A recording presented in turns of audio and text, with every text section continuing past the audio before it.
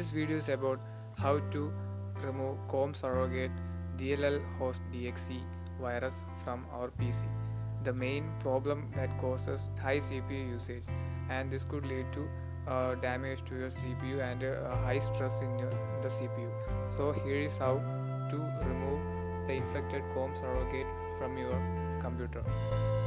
Follow the steps that I do in order to solve this problem. So let's begin. Open the task manager and open file location of the COM surrogate.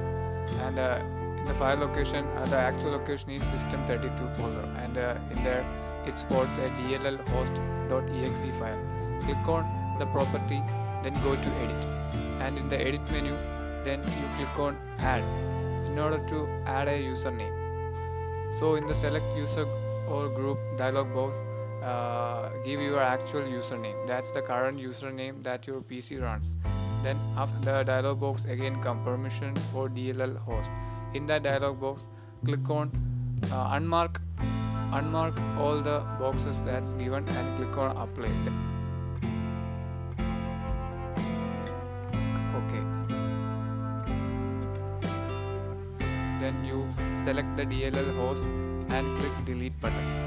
As you can see, you need permission to perform this action.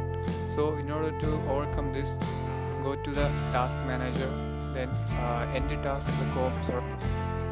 After giving the end task, the deletion of that file will carry on automatically. So now you can see that in my task manager there are some COM surrogates. So it's actually the problem is solved. CPU usage had been declared very low, but the COM surrogate is presently there. So looking into the task manager, I could see some COM surrogates again, but actually the problem is solved. The CPU usage had been normal again. So thank you.